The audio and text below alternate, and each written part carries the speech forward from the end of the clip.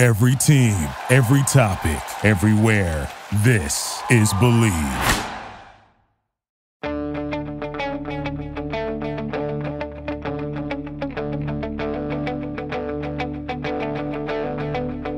Ich warte seit Wochen auf diesen Tag und tanz vor Freude über den Asphalt.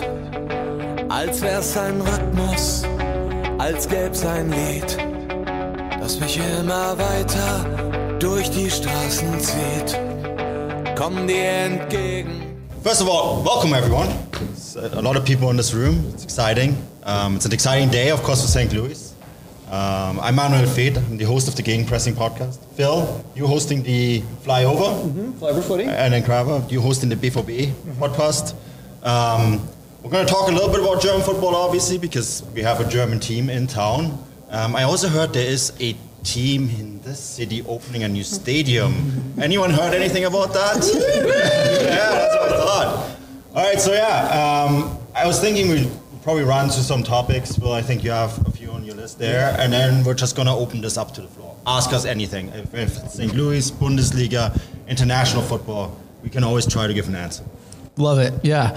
So just to get some more localized topics out of the way for sure in preparation for this game we're about to go into, let's talk about Lutz Van Schiel and just talk about the Lutz effect in St. Louis and the way he's been building this roster and all these free transfers. I think a good heavy first question might be to talk about all the free transfers we've gotten in, which is perhaps in the positive category for St. Louis fans. And a lot of the hate that's been coming in is spending so much on someone like Berkey, and I feel like those two items are somewhat related. I thought I'd get your thoughts on that. I don't think they spent very much on Berkey. I mean, he came in on a free transfer.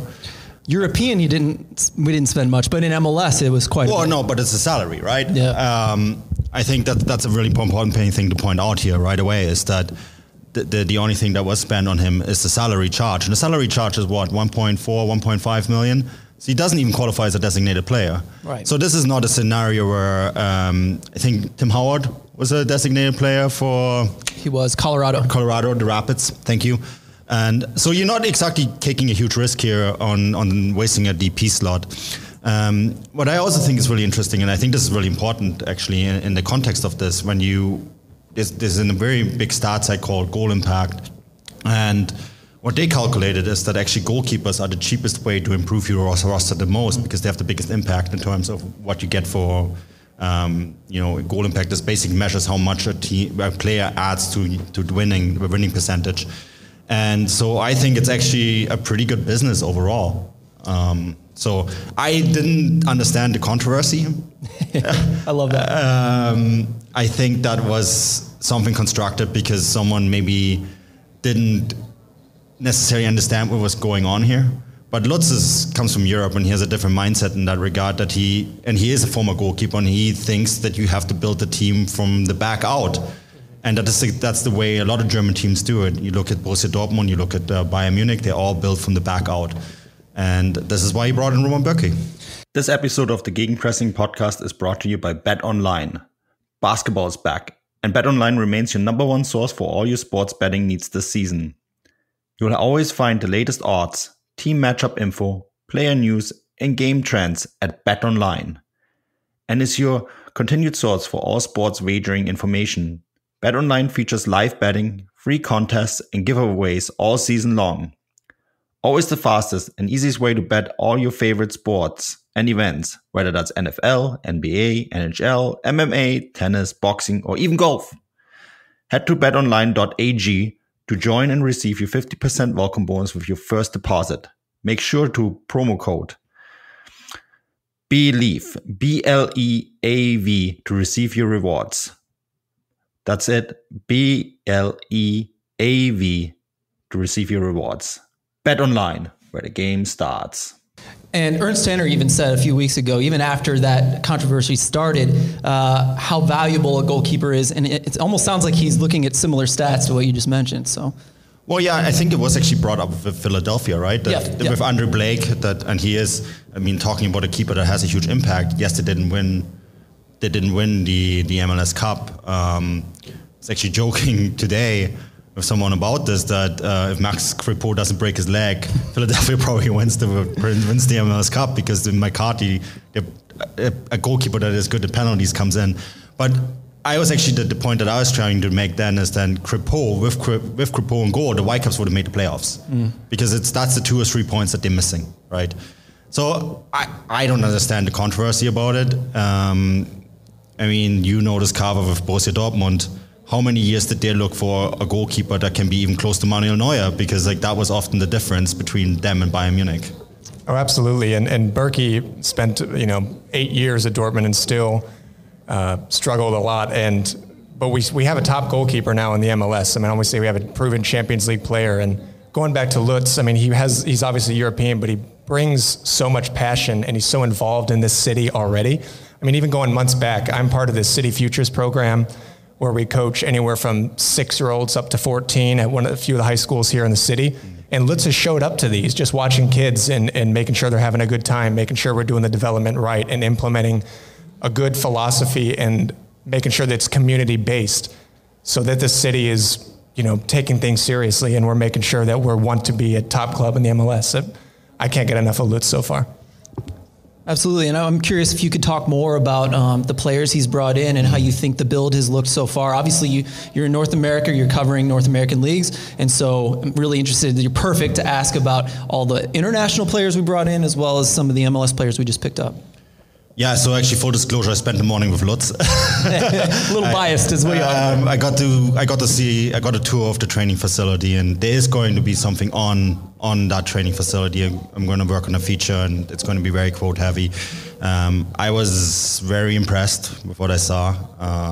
It's not just the roster build, is what I'm trying to say. But the roster build is obviously something that's very important. I got an anecdote told today that is going to make it into piece, that when they first started here, and it's not just Lutz, it's the technical director, Vin, as well, right?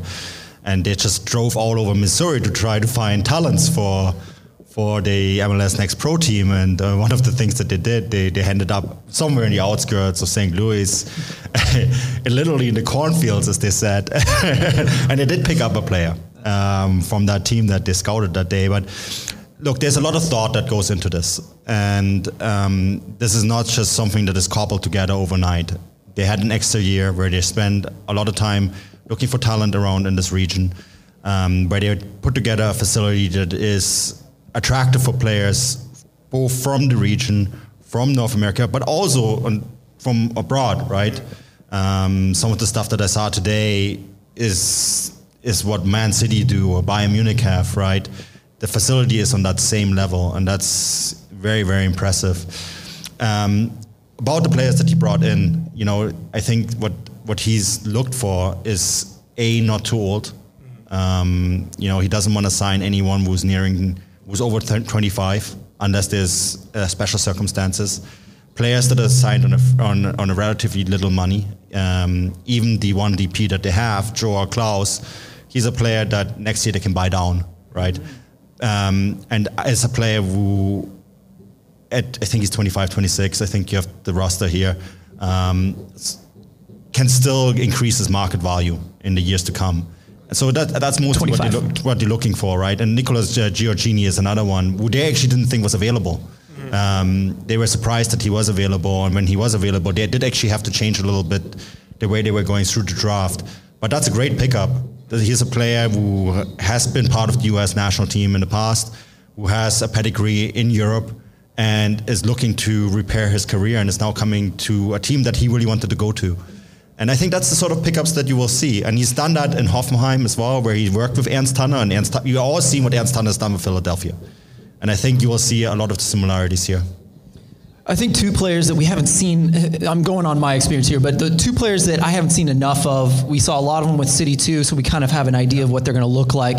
People like Ostrak and, pardon me, Berkey, of course, we got to see here. But I'm really curious about Edouard Leuven and the one we haven't seen yet, Rasmus Alm, who isn't signed until January. You corrected us the other day on Twitter. But can you tell us about those two? Well, so I don't know much about Sweden. Same, yeah. I've been told that there was a couple teams in Germany and one team in Belgium that also wanted him. He's known him personally, and that's how he was able to get him. I've been told he's very fast, very good player. So I can't say more than that. I'm just quoting. Löwen is an interesting one because Löwen was a player who was with the German youth setups, the national team youth setups. Has a Russian passport as well, right? So a really interesting background there. But he is someone who actually was projected to go through the roof, and then there was a few things where he needed a reset in his career, and I think this is exactly what's coming here. This is essentially giving him a platform to reestablish his career, play a few seasons in MLS, and then, if things go well, he could have the kind of impact that Hani Mukhtar had in Nashville. Same kind of background, right? Came over here at 24, 25, was a player who was always kind of bounced around, finally found a home, finally found a place that trusted him, and his market has gone through the roof. And I think with Eduard Löwen, although they play in a different position, it's the same kind of impact they're looking for. And I want to talk about position. Matt's going to like this one. He was labeled as a 6. We play with, typically with a, what's the word I'm looking for? A dual pivot, pardon me. And so I'm curious what he might need next to him. Like, we have a big hole at center mid and right back. Maybe you can come in on that as well. But what will we see in Löwen as far as his style of play? Yeah, he's more defensive minded, but he can move the ball really quickly through midfield, right? Sure. So I don't know what they're planning to do next to him. I mean, they could also, I think the big focus now is on domestics. Mm-hmm. I know that they don't know yet what they're doing next. I know that in terms of right back, there was options at the draft that fell through at the last moment. So they basically had to go back to the drawing board, but they want someone young. And I think for a lot of the positions, they want someone young. And you have to also see that it could be someone from the MLS Next Pro team coming in, right? That depends on certain players maybe getting a green card, being allowed to stay here. Yeah. You don't want to waste one of your 3 left international spots on one of those players. So, yeah, it's going to be interesting what to do there. I don't know. If I knew, I would tell you guys. We'd break some news right here in this room. But yeah, you mentioned the 3 international slots, and last time we spoke, no plans for that per se, but you want to protect yourself in the draft by having that option, it sounded like. Yeah, and I think it's also a nice option to trade away later on, right? Mm-hmm. So it's not a wasted purchase. No, of course not. And they only paid 150,000 general allocation money, GAM dollars, or GABA bucks. So they can do a lot of things with it, right? And there might be teams that in the summer want to bring in a big name player, and all of a sudden they need an international spot, and St. Louis has one lying around, and then you can do something with it. Love it. Asset. One last thing about St. Louis, the nerdy questions before we move on to Bayer Leverkusen. The 5 expansion draft players, Joe Keeney, John Nelson, John Bell, Indiana Vasilev, couple interesting, and then the trade away of Lakava for Tim Parker. Couple interesting storylines there. I recently heard some good things about John Bell, who's kind of one of my favorite pickups, but maybe you can speak about the expansion players. Many of us haven't seen a lot of these guys' minutes. I know Bruce Arena was really pissed. Good. Yes. Perfect. Yeah, I know he was really pissed. He didn't want to lose Bell, but I guess then you need to protect him. Yeah, it's his fault. Vasilev, they need to still find a deal with Aston Villa.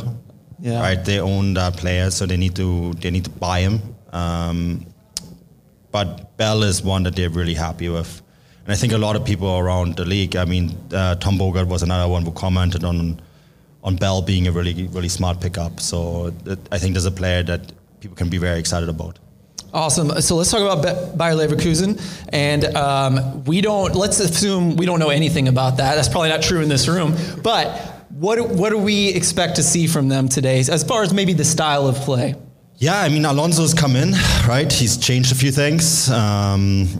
He's finally picked up some wins, 3 in a row now, and I think that's the point that you see them make quite a lot. That they're 4 points from the relegation zone, but.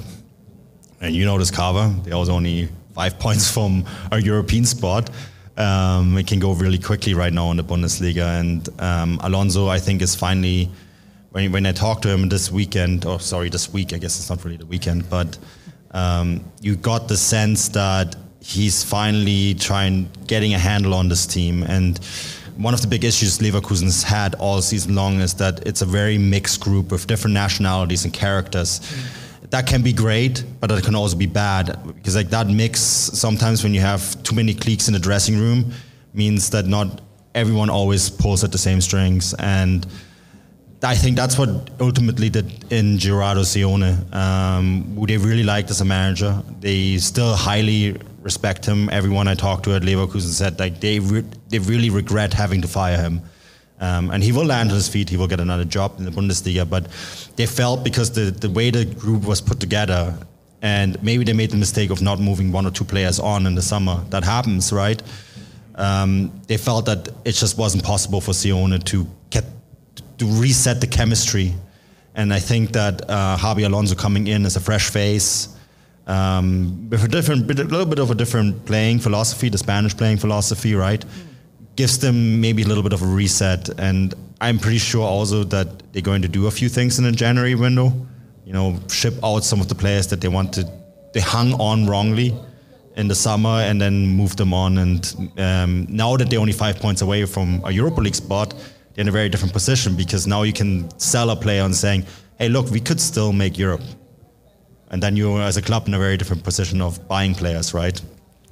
Do you think Schick is going to be one of those players that they potentially offload? Oh man, they could have gotten 70 million euros for him in the summer. I was going to say, yeah. No, the arrow's pointing down on transfer market. That's usually bad. The arrow points down, that's usually a bad sign. I mean, what do you think, Carver? Should they have moved him on? In the summer, yes, I absolutely agree with that, yeah. Do you think Dortmund should have bought him? I do. Yeah, I mean, we're talking about Dortmund after all. Yeah. See what I did there? No, let's. I think some of the players, obviously, Schick stood out. I unfortunately for you, I listened to the Total Soccer Show from July, and so it was all your predictions. Uh-oh. And now we're halfway through a season, and I have some receipts for some of your comments. Damn, I didn't know there was receipts. Should have never agreed to this. But you liked Bayer in the offseason. Yeah. You really thought they were returning a lot of players, that they were going to do well. It didn't go so well, but I think one of my favorite players, as you mentioned, Schick versus Hložek. Adam Hložek. I apologize for the pronunciation. No, that's actually bang on. Yeah. Okay, good. So, the two really interesting players. I love the confusion that people think they're going to be the same because they're both Czech. Obviously, that's not the case. Same nationality means same player, right? Yeah, right. I think so. I think all the Americans in German are the same. Okay. So, in Germany, pardon me. But will we see him today, do you think? He's not at the World Cup, so maybe we might get to see we're not going to see Schick. He didn't travel. Pardon me, but Hložek is playing, yeah. Wonderful. It sounds like a really cool player. They brought 16 players, and all 16 players are playing. Awesome. I've got the list somewhere. Maybe Johannes, you have the list? Typical. You bring a sidekick, and he doesn't have anything on him. I think the 16, what we've been told, 16 players have come on the trip, and all 16 of them will play. And Schick isn't one of them. But I think the only exception is Wirtz. He's not going to play. He's here, but he's not playing because he's just started contact training.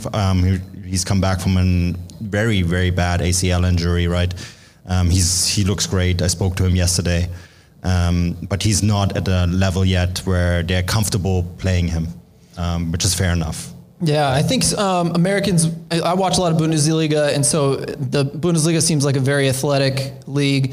Speed seems to be very valuable. You know, Frimpong and Diaby are two of my favorite players. They're two of the fastest players on that team. So outside of athleticism, outside of pressing, that we kind of tend to expect that out of any Bundesliga club, anything we might expect as far as tactics for Bayer today when they play? I'm kind of curious about that myself. So by the time this, if you listen back to it, obviously, then this will be already out in the Substack. But I am doing a thoughts piece on this game, and it's going to come out in the final whistle. And I'm kind of interested to see myself, because the nice thing of sitting in the press box is that you have that really nice perspective from the top, right? And you really get a really good idea of how the teams line up and what it actually looks like tactically. I've seen Bayer Leverkusen on TV under Alonso. I have not seen them live yet under Alonso, and this is my first time seeing them live. So this is kind of a thing where I want to be careful with my assessment, because just read my Substack. I like that. That's good. It will be on there. I just want to really see what it looks actually like when you have the full perspective of the entire pitch, because you see things off the ball that you usually don't notice on TV, right? The camera always follows the ball, and I always like this perspective. You like to see what the center backs are doing, what the double pivot is doing. Is a single pivot, is a double pivot? What are the right backs, how are they moving? The left backs, how are they moving, right? What is the attack doing? So I'm really curious about that today, and really looking forward to what Alonso Ball actually looks like in person. I love that. And it shows how lucky we are in St. Louis to have such a world-class club coming to St. Louis for this game. We get to see them in person. You're a well-traveled soccer journalist, and you're excited to watch this team live, so that's awesome. I'm actually excited about anything that's happening today. I mean, first of all, we have a great crowd here, right? There's a great crowd outside, the St. Louligans, right? Mm-hmm. I think the stadium is amazing. We were lucky enough to see it yesterday. It's a beautiful facility. It's a perfect size. I talked to some of the Bayer guys, and they were saying that's the best thing you can do for a market like this. You know, when you go to some of the smaller markets in Germany, it's the same thing. Their stadiums are 25 to 30,000 people, you know, and they're sometimes the most difficult places to play. You look at Union Berlin and how good they have been this year, and they play in one of the smaller facilities. Just before this fall, I went to Freiburg and I wrote a longer story on them and how well they have done this season. They're second in the Bundesliga, of course, right? And their facility is a lot like this. It's smaller, it's compact, it's a little bit bigger, 30,000 seats, but it's from the design is very similar, and it's intimidating to play there. And that's what Bayer Leverkusen, a few players pointed out to me. They're saying these places are often more difficult to play because, like, whether it's 20,000 or 60,000, doesn't matter if the fans are close to the stand. It's difficult either way, right? So I'm really looking forward to seeing the stadium and hear the atmosphere there. I think seeing a stadium filled with live is always great.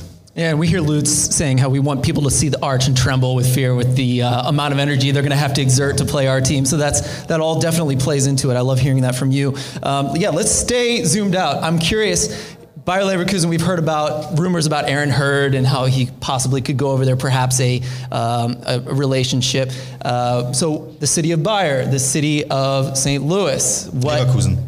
Or sorry, I'm so sorry. Yeah, Bayer's the company. Leverkusen, pardon me. But yeah, Bayer's plays an integral role in both cities, Leverkusen and St. Louis. And so, can you compare the two? And then we'll have maybe one more question after that. Yeah, so Leverkusen is a very different place than St. Louis, right? Leverkusen was literally founded by the company. There was just a tiny little harbor on the River Rhine there. And then the founder of the Bayer company decided this is a great place to put a factory, and then the town kind of grew around it. This is the industrialization in Germany. So I guess that's maybe one parallel to St. Louis. I know the Mississippi plays a really big role here, right? This is the heartland, industrial heartland of America. I think the slogan "Heartland against Deutschland" is a good one. Just walking around the city, I think you see a lot of old money here, which is maybe a little bit different than Leverkusen, right? Where, you know, it's more of a city of progress and like technology and so on. But you do have that connection with the Bayer company, and you do have the connection with industrialists. And I think it makes sense for Leverkusen to be here and to build a relationship with this club, because obviously you also have the Bayer Leverkusen. I think it's the Science Crop headquarters are here. You now have a direct flight from Frankfurt to St. Louis, which is huge, right? So I hope lots of you are going over there to watch Bundesliga games. Yeah. make sure of that. So make use of that connection. I think it's great. Yeah. Oh, we should just stop there and do some questions. Anyone want to come up and ask a question? We have, in fact, my mic will be fine for that, right? No pressure, and by that I mean all the pressure. Get up here. Is there any receipts? Who else listened to that podcast? If no one has a question, Josh Sargent and Tim Ream. I don't know if you have thoughts about that. St. Louis boys making the World Cup. Yeah, I've been told there's no Premier League questions on this podcast. Oh. Fair, that's fair. No, in seriousness, Josh has improved massively, right? And Tim deserves this. He really does. All right, I guess I'll break the ice. I have two questions. So I have a question for the St. Louis guys and then for Manu. So for St. Louis, we have a pretty well-established academy here, Gallagher, right? I haven't seen I don't know if you guys know if there's any sort of connection with the club here and with Gallagher, if there's any type of relationship there, because they've sent a lot of players out to Europe. I know Utrecht, and for example, in the past. So it seems like that would be a good integration. And then for Manu, I've just been looking at the Bundesliga schedule and what things look like after the World Cup. And for teams like, Dortmund and Bayern who have a lot of players at the World Cup, do you think the late start's going to help or hurt compared to other leagues in Europe? Yeah, so for Bayern in particular, a lot will depend on how deep this Germany team goes. I think this German national team is essentially a Bayern Munich plus, right? Bayern Munich, six Bayern Munich guys and a bunch of other guys that also made the team. And I think if Germany do go deep in this tournament, it could be a hangover. I think it's going to be really interesting to see what that first game against RB Leipzig will look like, right? RB Leipzig is the emerging team. And I could see Leipzig closing that gap really quickly. Leipzig sucks for the players, but for the team, it's actually great news. Nkunku out, Timo Werner out. Those two guys will be fit come that match, January 20th, right? So I think it's going to be really interesting to see how that's going to impact Bayern over some of the other teams. Bayern is also sending a huge French contingent. So it's really interesting. We've never really been in this situation before. We had World Cup hangovers at the start of seasons. And Bayern Munich usually have a hangover at the start of the season anyways. They did this year. They did last year. And what if they have another hangover and all of a sudden Leipzig wins 5-6 games? You know what? I try to be as neutral as possible. I would love that. I think Johannes over there from the DFL would love that. He's nodding. Yeah, it would make all our lives a lot easier. Maybe not great for the Bayern fans, sorry, but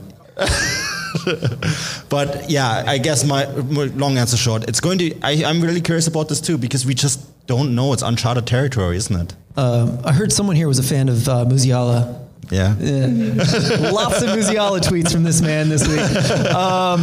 About St. Louis Scott Gallagher, yes. A massive academy. That's where Tim Ream came from, Josh Sargent came from. There's a picture of them when they were both like probably 8 or something that came out this week. Really amazing to see Josh Sargent as a young kid, little ginger with freckles and red hair. It's perfect. But no, it's a bit of a loaded question, but let's just say that Dale Schilly used to be the head of the academy at St. Louis Scott Gallagher, and he now works for City. And so if we thought that was going to be a bit of a troublesome situation, stealing players, for instance, came out a little bit, about a year ago. Now I think it's simmered down, and I think there's going to be a official and unofficial working together or not. You know what I mean? There's going to be some pull and some push and pull there. But I do think it's peaceful now, and I think that's good for St. Louis in general. So I look forward to it. Yeah, to piggyback off that, I'm also curious to see the relationship between Gallagher and the academy. I've seen them play against each other at Lou Fuse.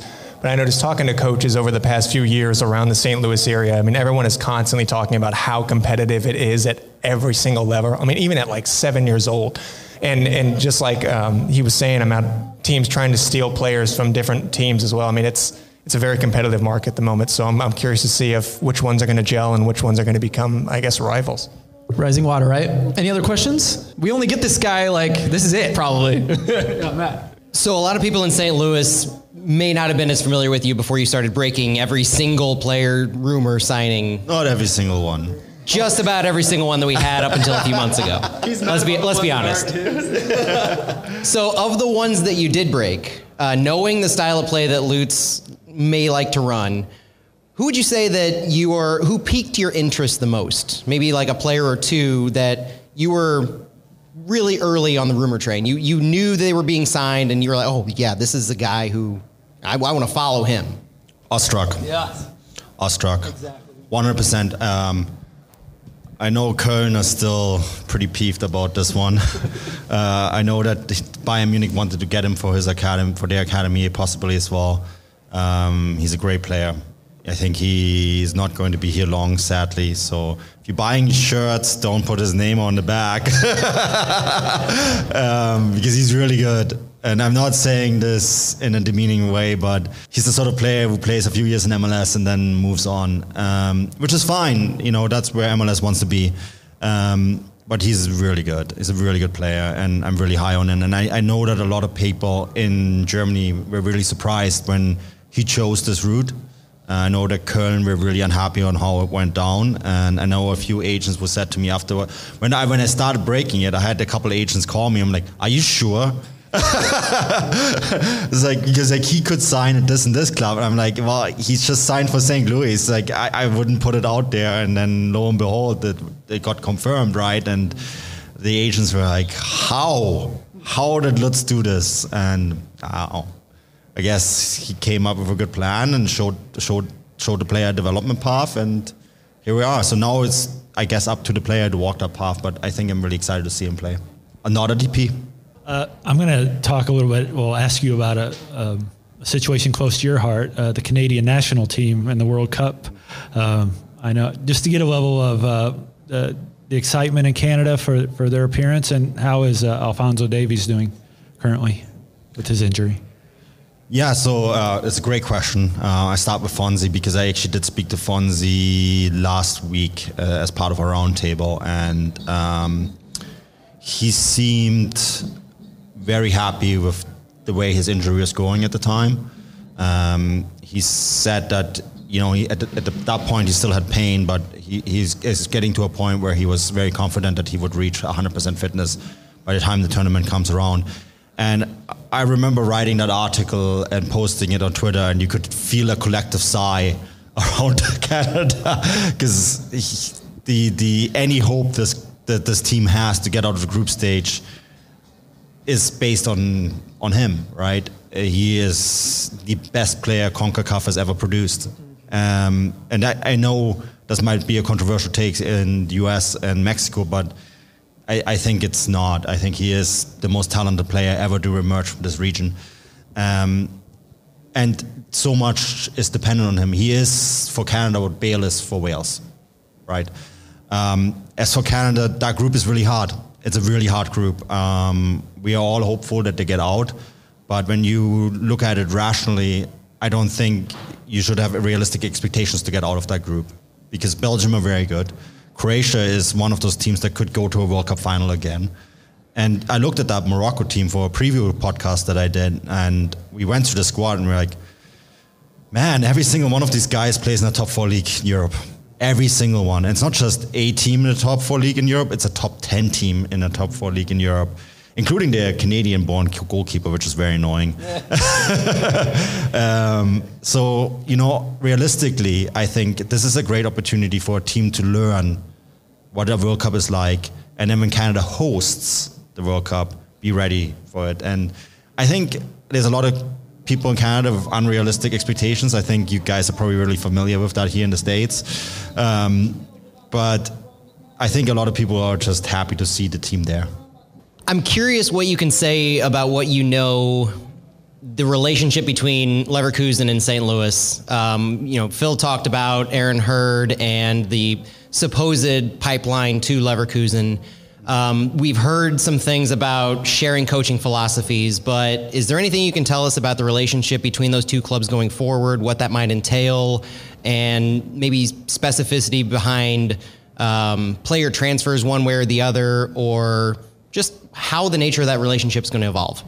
So I can't say any more than what I wrote yesterday for Forbes, that I asked Fernando Caro, the CEO of Leverkusen, about this, and he said, let's play this game first, and then we'll see.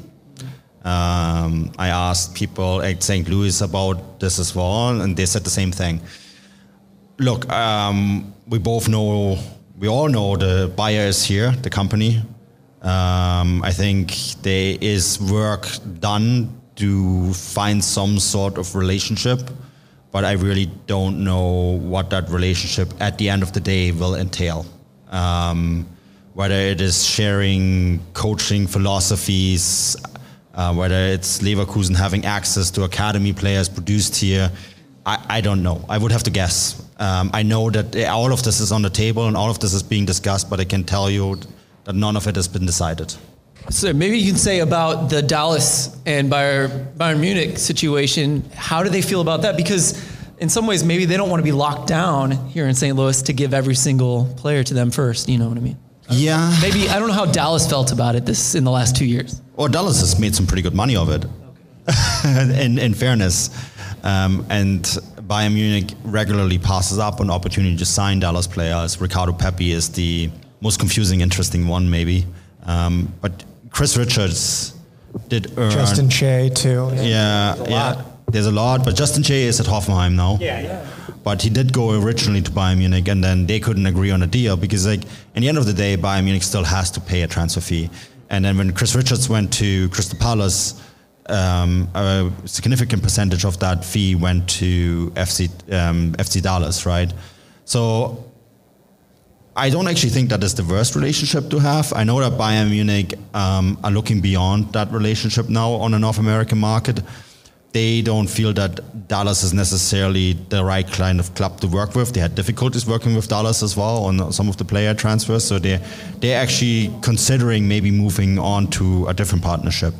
But Leverkusen, I don't know. I don't know whether that's the blueprint for them or whether they just want to work in terms of exchanging ideas on the academy level. I guess, to be quite frank with you, I don't think they know themselves yet. And I think there's something is going to happen because it makes sense. Why wouldn't it? But I really don't know what. Very much apologize for monopolizing this. But I'm curious, and I do apologize again there's a very pointed question, and I'm apologize for that. Klaus and Leuven are our designated players. You obviously follow MLS, from Vancouver. You know what the system, the importance of a designated player is. In your opinion, would you say that St. Louis has wisely used their DP slots on Klaus and Leuven? Yes, because they can pay Klaus down next year, and we don't even know what the DP situation looks like next year. We don't I think there is some rumors it's going to change, so I wouldn't really hang up on it, right? Rumors, the DP rule could change. Well, you never know with MLS. I mean. I talked to someone today who's in charge of the salary cap at an MLS team, and they were just shaking their heads. So I don't know.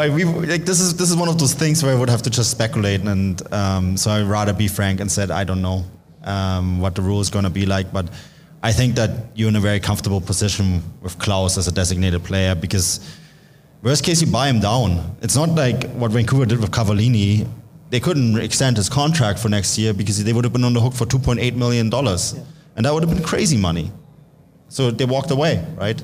Which I think was the right thing to do. But when you go back to when the deal was signed, I mean, that's a crazy commitment. I don't want to say it's a stupid commitment, but it's definitely one that I wouldn't make. And this is not the situation that you're finding yourself in here. This is not a situation where there's been bad asset management. Part of it in MLS speak is that they're being paid more than Berkey because of the transfer fees, right? And so the idea that they can be bought down, you're saying that over the life of their contract is going to play in City's favor a lot better. We sound a lot of like lawyers when we talk about MLS. But yes, you are 100% correct. The transfer fee does factor in the... So if you're paying, let's say you pay $5 million, right? I'm just pulling a figure out of thin air here. Let's make it 3 so make it easier. So 1 million, if it was a 3-year contract, 1 million of that fee goes onto the... So that's why they couldn't, because of the transfer fee, they couldn't buy Klaus down. Because that was initially what they wanted to do. They wanted to sign him on a below designated player. But I think it was even something really small, like a couple $100,000 that they were just above. And yeah. But, he doesn't want to sign Hollywood guys anyways. I think he's pointed that out in some article. Based on the current players that are on the roster, what would you expect the City to do for the first year in MLS? So on what they have right now, again, I want to see what else they're adding. I want to see what MLS talent is getting added to the roster. I want to see what they're doing with the international spots. I know this league can be hard. Charlotte, for example, I think really underestimated with their roster build what it means to come into this league. Obviously, you had Atlanta United come in and do really well in their first year. Inter Miami actually made the playoffs in their first year, and then it turned out they broke the rules. But it's really hard to say. I mean, the spine looks very strong, and it's going to be interesting to see what the different players added to the roster can do. You have to remember, reaching the playoffs is going to get more difficult because you have more teams now, and I don't think the MLS has changed the playoff format because of more teams, so it's getting harder. But I mean, at the same time, I'm pretty confident that what is being put on the field is of high quality, and let's see what happens with the roster before we maybe make any judgments on what this team can do. I think at least Lutz has mentioned a few times in the last few weeks too that he's really looking for specific players that have the right mentality and have good attitudes and have high work rates too. So I think we're trying to implement that core identity into the squad of having players that want to work for each other. And as you, Manuel mentioned before, that we have a good spine in the team, and we're doing a good job of building from the back there. So I'm very excited to see what else we can add to the squad here. I had two quick questions here. The first would be, this is more Bundesliga. Where do you see the relegation battle being this year? Obviously, Schalke's been rough. Bochum's starting to show some fight again. A lot of those teams, Hertha looks much better than they did last year. They're competent, at least. Is that going to be pretty much shot of Schalke down and then we'll see, or do you see anyone else really struggling? And then the second one, I know you're an 1860 fan. Oh, man. What are your thoughts on them the next few years? Are they going to be back in the second division? I'm a reluctant 1860 fan. I wish, you know how I became an 1860 fan? I made the really dumb mistake as a 6-year-old to ask my dad what his favorite team was. He had said 1860. I so wish he had said Bayern. My life would be so much easier. No, look, 1860 is a great club. They play in a fantastic stadium. It's a decrepit old stadium, but we love it dearly.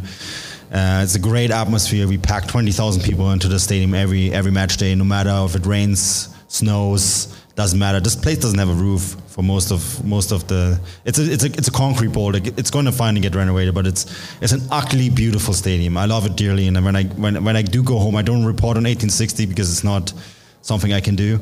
This season started very promising, and the last few match days have gone really badly. I think the best news is that there's a break.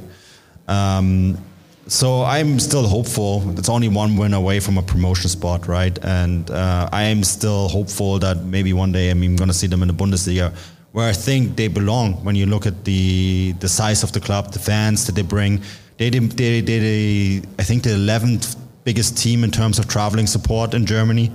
You know, it's a big club, and they do not belong where they are right now.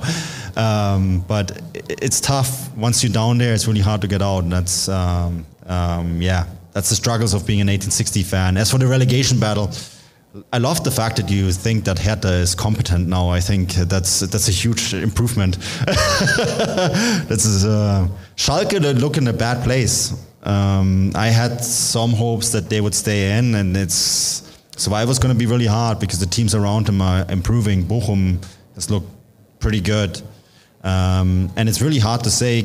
It's so weird because we're judging the Bundesliga like it's halfway, but really we're only on match day 15. And so we're 2 games shy of the halfway point.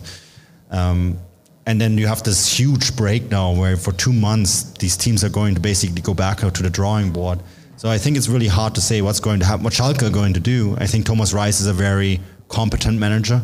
He did turn things around with Bochum. I think he played really good football with a Bochum side that should have been by rights relegated last year, right? So I think there's time to turn around, but it's going to be very hard. And as for who else is going to come in there, it's anyone really, from Augsburg, Hertha, all these teams. Some surprise team, someone who thinks they're safe now, could just slip down. As I said, Leverkusen are 4 points from a relegation spot and 5 points from Europe. It's tight. Anything can happen. Hi guys, this might be a bit off topic, but I'm sure you've seen Welcome to Wrexham.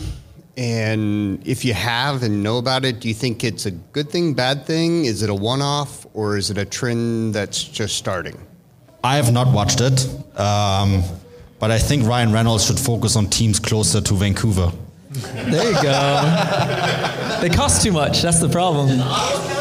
No. There's two struggling teams in Vancouver that are crying out for help. I would love if he brought back the Ottawa Fire, though, or the Ottawa Fury. Pardon me, Fury. Yeah, that's funny. I mean, I think that kind of TV sells. I mean, it helps that he's the star and then the other guy's a star. But yeah, it's good. Sunderland Till I Die had no stars, and it was incredible. It was similar, right? So I think it's just good TV. If you got the money to produce a good product, you can make some headway. And on also, it's Ryan Reynolds. I know, exactly. Easy.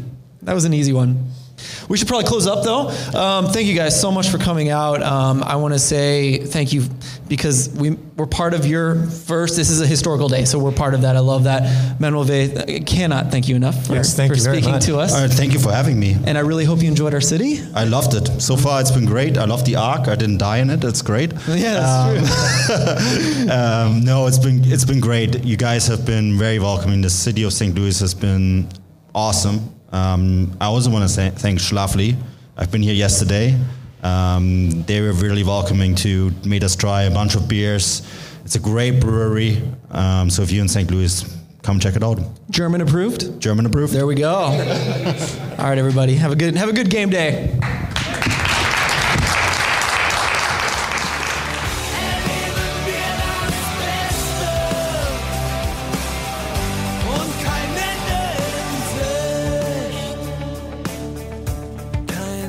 In Sicht.